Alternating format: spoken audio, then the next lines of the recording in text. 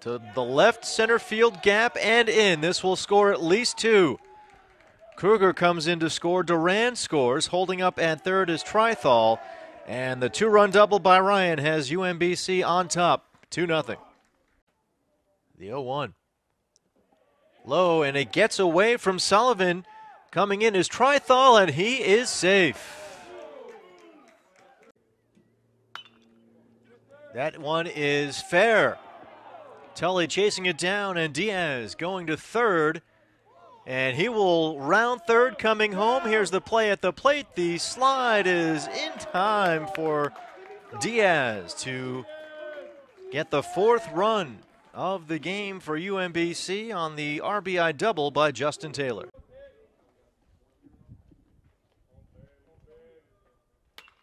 Trithal sends it to right field. Mason is there. This, though, should score Taylor.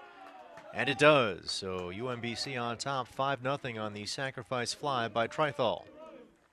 Out of the bullpen. To center, Haskell on the run and can't get it.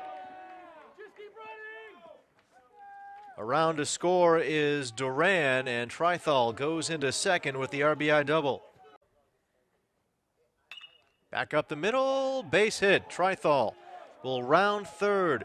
Haskell's throw, cut off by Aoki, and that RBI single makes it 7-0. 5 double play. Last time up, swings at that one as the ball gets away from Sullivan. This will allow Ryan to come home.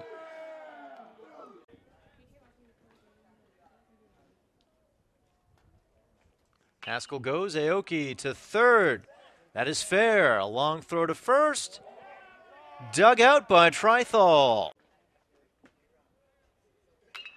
Laced to right field as Taylor will round third, come home. Here's the throw from Mason, and not in time. So an RBI single for Tony Kruger, who is now 4 for 4 on the day.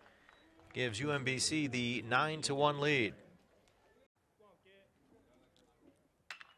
To third and through for the RBI single for Cilio.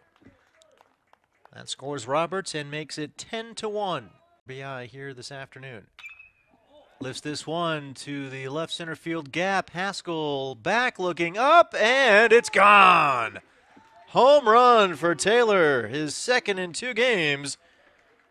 And now it is a 12-2 UMBC lead for Justin Taylor, his 5th home run of the season to lead the Retrievers.